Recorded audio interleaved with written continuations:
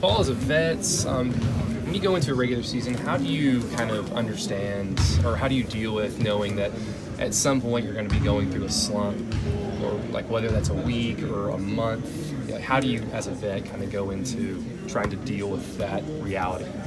I mean, it just comes down to, it's part of the game. I deal with slumps. I just know, there's other stuff I do to win, and other stuff I do to help my team out. If I don't shoot the ball well, I don't shoot the ball well.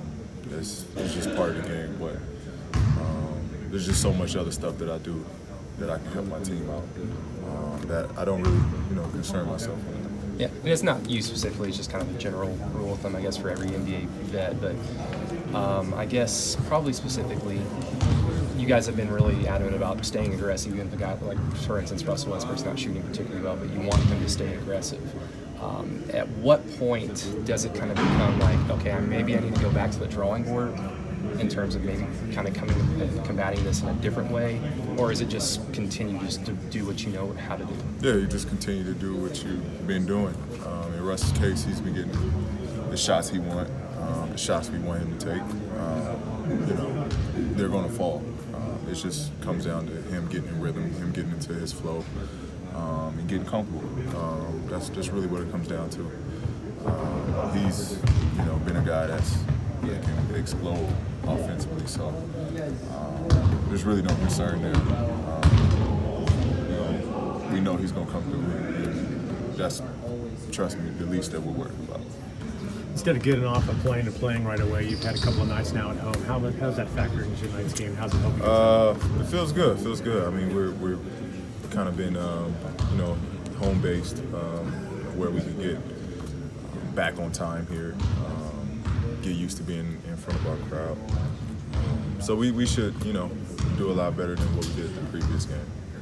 Playing them already and having them win here, how does that go into tonight's game? We're a little more motivated, a little more energized, especially after your last game. Yeah, for sure. We definitely got to do some things better that we didn't do the first time they came here. We definitely we owed them. They came in here, give them credit for getting a win on our floor, but tonight it'll definitely be different.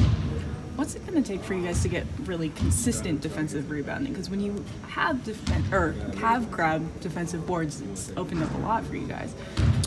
I think we just, just making that a key as much as possible. I think that's the biggest thing. Teams are going to try to, crash boards.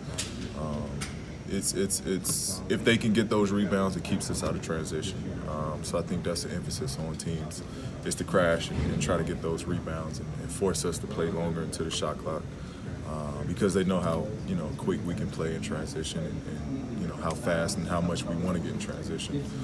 That it almost seems like that's what teams are trying to do against us. It seems like a lot of the breakdowns happen in rotation. And how do you clean that up? Because that's a funky in the moment thing. Yeah, we just got to rotate. We can't die on plays. That's really what it comes down to. There's going to be breakdowns. There's going to be rotations.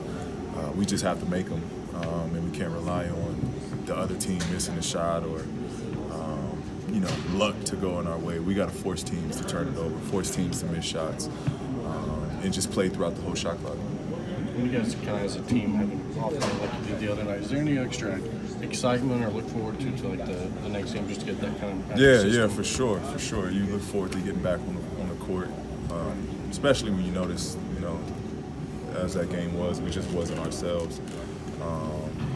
You're excited. We're excited. I'm excited to get back out there and get us back rolling again, get us back on the winning side. We're playing too good to let one game just, kind of throw us out of whack. So we're looking forward to it. How are you feeling physically? How's your knee? I feel good. I feel all right. Been icing it down, doing a little treatment on it. So I should be good for tonight.